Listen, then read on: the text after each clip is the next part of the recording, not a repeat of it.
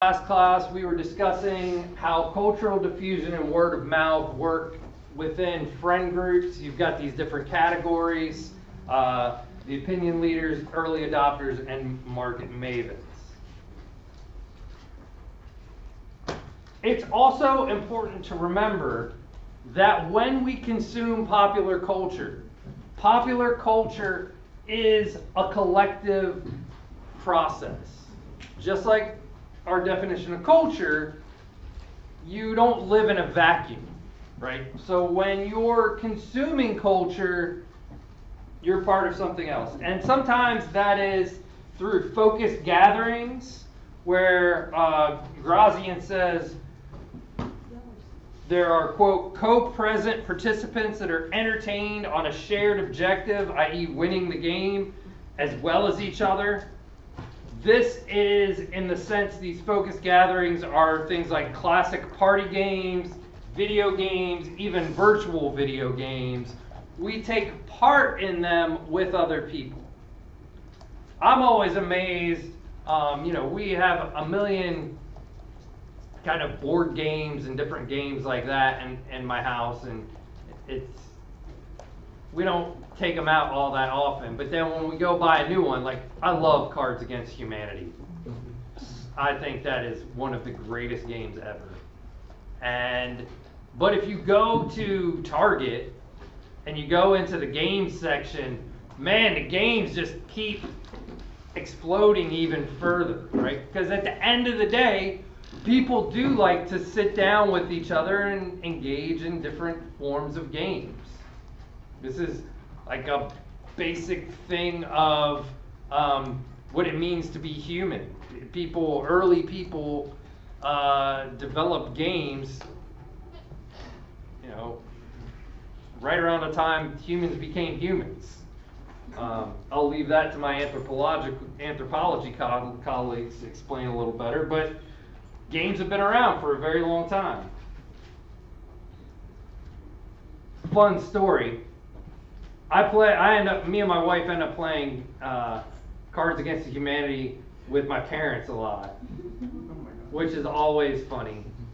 But to give you an idea, the first time I took my wife home to meet my parents, they were like, "We got this great movie we want to watch." Mind you, this is the first time they've met her, or she's met them. The movie was Human Centipede. Oh, no. And they didn't really know what it was about. I didn't. It had just come out, and they were like, "Yeah, we've got the DVD." I mean, this was back before Street. This was like 2009. So yes, the first time my wife, who married, has been with me ever since, met my parents, we bonded around Human Centipede. She did not run out the door. And later on, we were playing a card game, and my mom was like, "Whoever gave me that card was a scummy person." And it was my wife that did it. It was a great first meeting of my parents, but it worked out. So now nothing phases us, right? Like, "Oh, you want to play Cards Against Humanity? Let's go for it." How many of you have played Cards Against Humanity, right? Apples to apples, not really, Okay, I have like Family Against Humanity. Like they make them for smaller kids, right? And it's all about like farting and stuff. It's whatever. My son's actually a lot more fun to play with because he thinks the ones that I pick are hilarious. So I always win when I'm playing his version.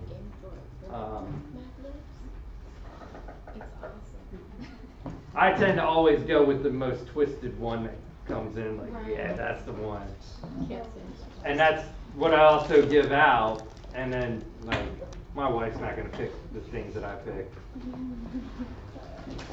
The other way we collectively consume things is part of a subculture.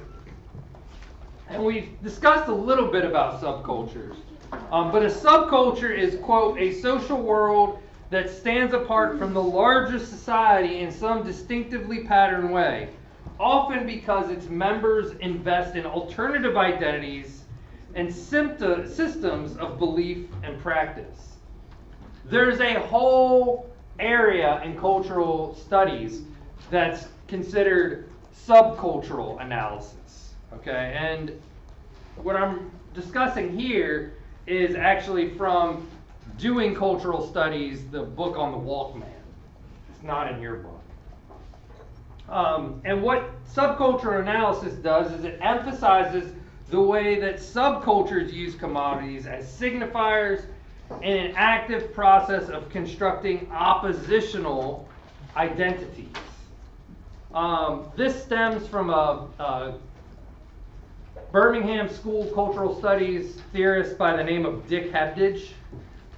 And Dick Hebdige went out and studied punks. And I talked a little bit about this with you a couple weeks ago. But what he did was he tried to understand what these different symbols that punks use, what they mean, where they come from. He follows the history back to like teddies, which are people who would ride around on mopeds with suits, and this was intimidating at that time in the United Kingdom. I find it really funny. I think I've mentioned that before. But the idea here is that consumption is not passive, and there are what are known as polysemic qualities of commodities. And for something to be polysemic, what that means is that the thing has multiple meanings in one commodity. So what does a mohawk mean? Well, according to Dick Hebdige, it came out of the same kind of ideas produced by Rastafarians about having dreads and creating an Afrocentric appearance, as opposed to what they called bald heads, which was having a European style cut hair. So the punks kind of created almost like a lion's mane with a what's it called? Mohawk, right? As an oppositional form of having hair. And I'm a complete bald head, not by choice. I'd have a big old head of hair if I could. But then it only looked good when I was buzzing my hair because I was going so bald. Now I'm so bald that even that, when I forget to buzz my hair periodically, it really starts looking bad. So then I decided, well, I better just shave it all off because it looks ridiculous and I can't keep up with it. So what happens is people actually use cultural symbols as forms of resistance. So these theorists say that consumption of commodities by subcultures is resistant to the dominant culture. But at the end of the day, what you end up with is co-optation. And you can think back to a couple weeks ago, I showed that slide. I talked to you about someone that was dressed up for Halloween as a punk, but for her, a punk was Avril Lavigne, which couldn't be further from punk to me. So you end up with kind of this bricolage of really rock identities, but you see a lot of people that are from punk to metal, right? And the different identities and the way that gets picked up by the mainstream and quite often whitewashed, right? Especially with African American culture. You see this again and again, but subcultures are really the source of where style comes from. And that's Dick Hebdige's whole point, that style emerges at the point when you have groups that are marginalized and subordinated, they start to create things as ways to resist. But eventually, it gets co-opted, and instead of being an oppositional code, it becomes a dominant code. And think back to that with encoding, decoding, right? And the explanation I gave to you about Modern Family. What does it mean when the things that we think are resistant to the dominant order become appendages of the dominant order? And part of what this strain of cultural studies argues is there's potential for that resistance to grow. But when we think of theorists like Antonio Gramsci, who I told you about, and his theory of hegemony, too often it just becomes subsumed back into the machine. So we see these oppositional codes develop, and after a while, they just become the functioning of power. We can also think about scenes. And there's a huge part of the sociology of culture that's interested in studying scenes. And a scene is, quote, the actual places where subcultural participants experience their shared identity through social interaction. Those can happen locally. You got local scenes, which are specific places that gain their own culture. You get translocal scenes. These are, quote, places that circulate fashions and lifestyles and patterns of cross-national diffusion. K-pop would be a great example of this. So would Bollywood, right? These things that have kind of a local identity to them that develop out of transnational networks, ideas about how things are different from the very locality that they develop, and then different populations of people around the world also grab them and create culture from them. And finally, we have these new spaces that we could think of as virtual scenes. And these are people in translocal scenes who discuss popular culture online. And I think that some of the best examples of this are fan fiction websites, right? Where you have people who come together as communities to write fan fiction about any given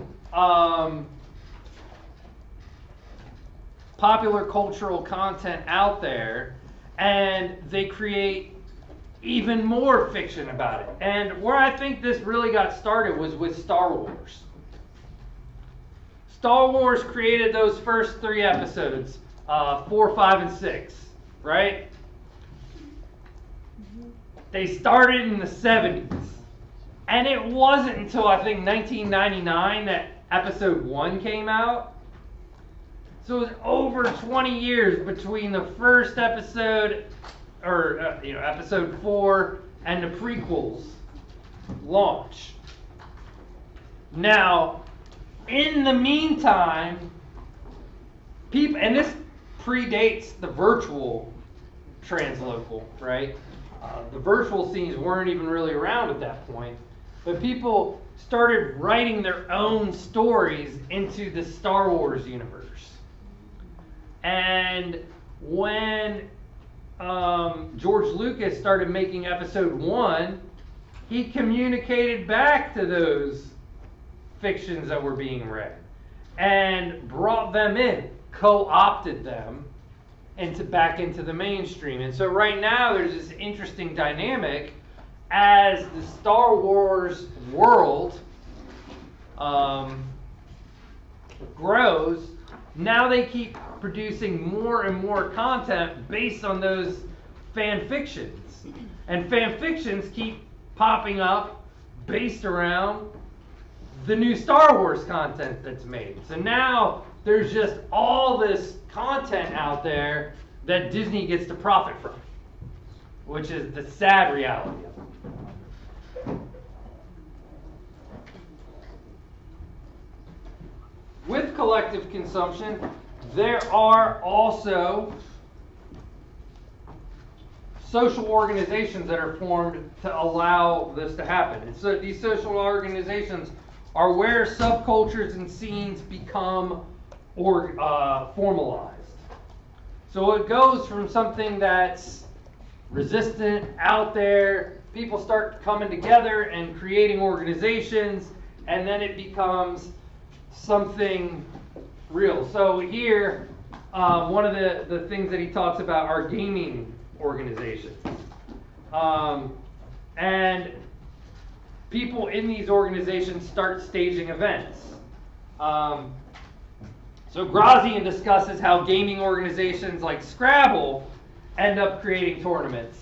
And I found a picture of a Scrabble tournament here, and it's quite the collective of people. It's mainly elderly people in this image, but they're young people. They're people of diverse ethnicities in this picture, all coming together to play Scrabble at what looks like a retirement home or something. I mean, this doesn't look like the hippest place to go hang out, right? Almost like a bingo hall. I mean, maybe it's at the local Y, I don't know. But it's a fascinating thing. People become part of them.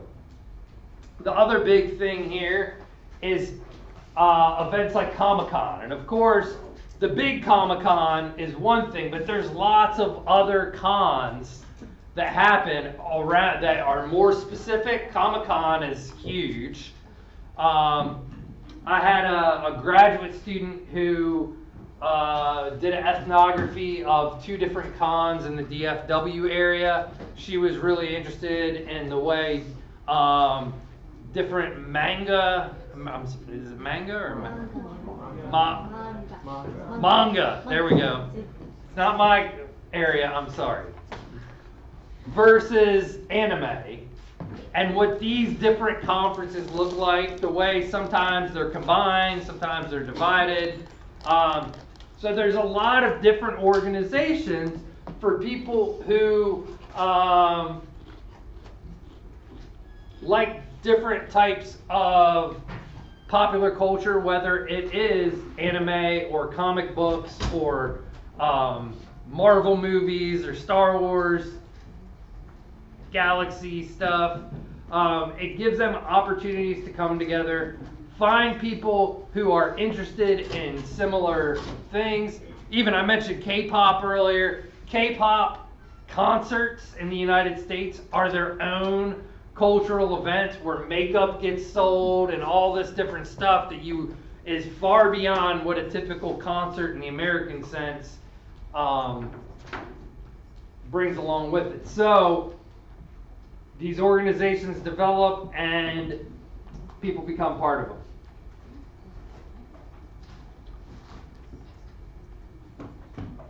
This is where we get into influencers and creators.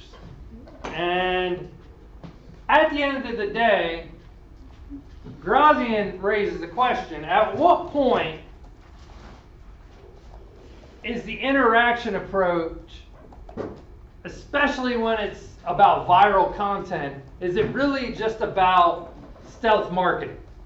And he says stealth marketing is when something makes something seem word of mouth, but it's driven by marketers. So often the way it ends up working for influencers on the internet is, for whatever reason, somebody might become viral. And they become an influencer. And at the point when they become an influencer, brands start reaching out to them and asking them to make posts about their brands. And while it might feel genuine that somebody's excited about a product, it's driven by they're getting free stuff in the mail at first, and later, depending on the number of subscribers and views and likes they have for any particular content, will drive up more revenue being paid to them.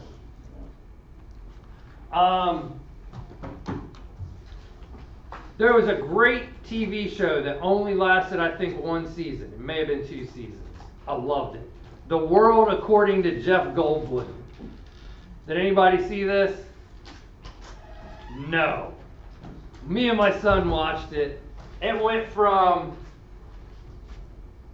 he would do different things. Like, I think the first episode was about sneakers. And he basically goes on a deep dive. Jeff Goldblum being the dude from Jurassic Park, who's like the mathematician. Y'all know who I'm talking about with Jeff Goldblum there. More recently, the Netflix series that got canceled, Chaos. Jeff Goldblum plays Zeus. But anyway, he's got a particular kind of character that he plays, and he's kind of that in real life. And he does this show. See, sneakers, he went on a deep dive, but then he ends up meeting with a person that does unboxing of sneakers. Well, anybody that's doing an unboxing video, although I've done some, if you go to my YouTube page to watch the lectures, you can also see me doing terrible unboxing videos of books for the Ben Agger Theory Library that I run here on campus. But I'm like, oh, look at this book, and I mispronounce people's names. It's pretty awful. And there was no paid content in that. I bought those books and was just trying to drive interest in the Ben Agger Theory Library, but whatever. Unboxing videos, or videos where people go and they eat food or from a certain place. Most of them are getting kickbacks from those places. So if you're like, oh, I love McDonald's. McDonald's is paying for that most of the time. And for the people out there, McDonald's is not paid for this. And I would never take McDonald's. I hate McDonald's. It's trash. Yes. Finally. Everybody. My son loves it.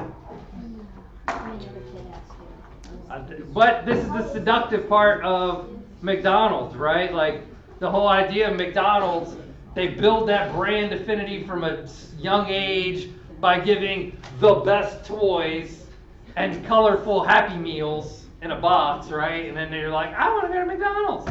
Well, what's so great about it? They have playgrounds? And the playground, too. Not all McDonald's have playgrounds, but many do. It's not a real McDonald's without a playground. So, stealth marketing. There's also the idea of reality marketing. And this is the idea that marketers recruit market mavens, early adopters, and opinion leaders to chat up their networks about a product. So there's an effort to find these people who are kind of organically known to be early adopters, market mavens, so that they can then produce the goods. But in the end, the interaction approach ignores that word of mouth is often an intentional form of marketing. Marketers are very smart, and they want to get their products out in front of people. And one of the best ways to do that is through popular culture. But when things seem too heavy-handed, and we know we're being marketed to, many people shy away from that thing. So what they try to do is they try to make it feel as bottom-up as possible. And there was a great documentary, I used to watch it, now it's getting old at this point, but a frontline PBS documentary, I highly recommend it. It's called Generation Like. And Generation Like was like the second you could think of it as a series that this one filmmaker did. Now I can't think of the first one. But it was all kind of about like the MTV generation and the way marketing worked on MTV is this completely artificial thing. But at the end of the day, the first one's real creepy because the marketers would show up and people like go to teenagers' houses and be like, show me the clothes that you like. Like, what do you think is real cool? And because they try to get out in front of trends. Because it's hard to manufacture that viral trend, right? They try to figure out, well, who are the market mavens, the early adopters? Because let's see what they're wearing. Because other people copy what they wear. So if we can figure out what they're wearing, then we can market it and we can use them as our marketers to go out there and sell these clothes or sell these goods. And all the internet's really done in social media is put that turbocharged. So instead of just thinking, okay, let's go out and find this person, well, they can look at social media data, big data on social media, and say, well, who's the most liked unknown person, right? And then they go and they try to find those people and they try to use them to get to their followers. And in turn, they also begin promoting those people to make them even bigger. I'll see y'all Tuesday.